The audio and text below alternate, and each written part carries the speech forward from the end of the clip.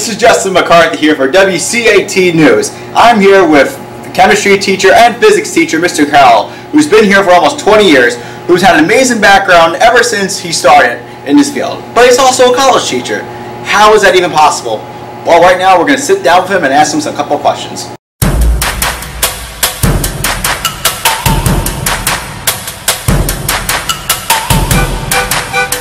Now, how did you get into the field of science, and who really inspired you? Because I understand you have a couple inspirations. I was basically inspired by my high school teachers.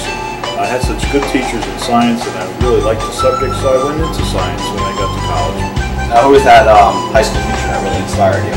Well, I had Mr. Leister, and I had Mr. Bauer, and I had Brother William. I have some inspirations. That's Mr. Carroll right here, and Dr. Leto. Now, what was your highest achievement in chemistry or physics? Like, what did you really achieve? My highest achievement was getting through chemistry and physics. That's not something you hear every day. Now, is there any famous scientist that you loved personally when you were growing up that really just inspired you? Well, I've been around for a long time, and when Watson and Crick reported that they had found the DNA molecule and they found the design of DNA, it was brand new. Today it's history. But it was very exciting to be living in that time to find the true structure of DNA. Did they do Watson and Crick do any other experiments too? I'm sure they did, but that's their most famous. It's the most famous one.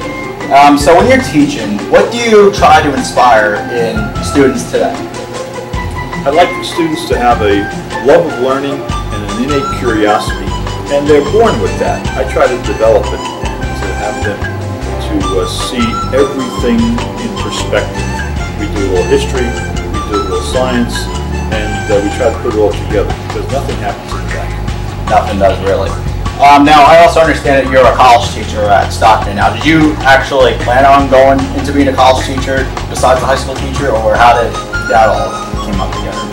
I was working at an alternative high school at the campus of Atlantic Community College, and they needed a biology teacher part-time, and I applied for the job and got it. And as I got to know some of the faculty members there, some of them also taught at Stockton, and when the job came up, I applied for it. Well, that must have been really good, and now you're here 20 years later, you're still inspiring us to be in science too, and we thank you for that too. Well, you're very welcome. I'm very happy to get this interview, and I'd like to say hello to all my students. I'll see you in class. Yes, you will. This is Justin McCarthy from WCAT Morning News. We'll see you soon.